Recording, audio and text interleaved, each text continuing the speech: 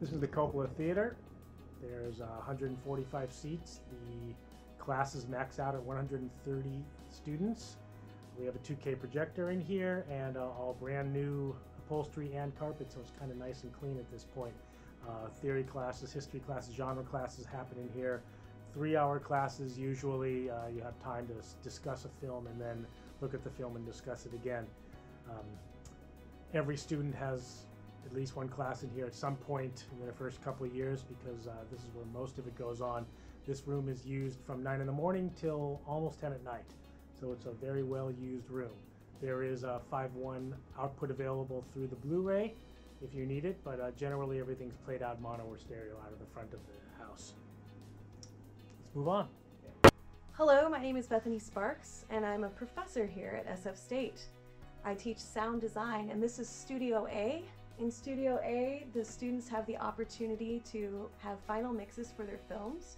They can do this in stereo or in surround sound. And we also have several courses where you can learn sound editing and mixing in a professional manner through Pro Tools. And we use this mix board to mix films and edit films. And students get an opportunity to do that here at SF State.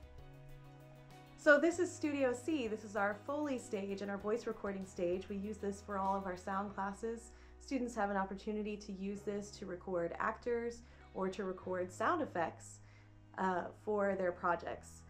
So if you look at the different surfaces we have, of course these are great for creating footsteps and also breaking things and dropping rocks, and doing that while watching the film itself. This is the sound stage in the Fine Arts Building. It's about a 45 by 45 room. We have tungsten lighting all on stands, so anybody can come in here and start shooting. Usually classes in set design, things like that happen in here. Cinematography classes happen in here. It's a somewhat dangerous room, so if you're going to be using it, if anybody uses it, they have to have supervision. Students really can't be in here working alone. We have a dolly, we have dolly tracks, we have a bunch of set pieces, and also in the other room we have more set pieces. Some classes take place in here. We have chairs we'll set up sometimes. Otherwise it's just reserved by students when they want to shoot in a soundstage. They can reserve it on Thursday, set it up, and by Sunday night they have to be all broken down again. It's usually a 1 or 2 day shoot. That's how it usually goes in here. Everything you need to make a movie is right here.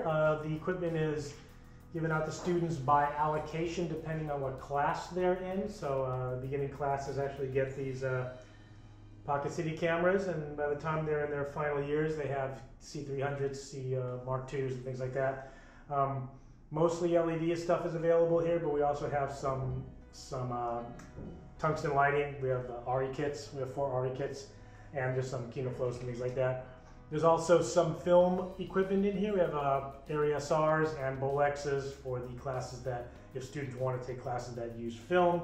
There's also several different sound systems and everything you would need. You know, tripods, people to repair things for you. And this room, as you get to the final years, everything is available for you. So you get what's called carte blanche when you're doing your thesis films and when your MFA films are being done.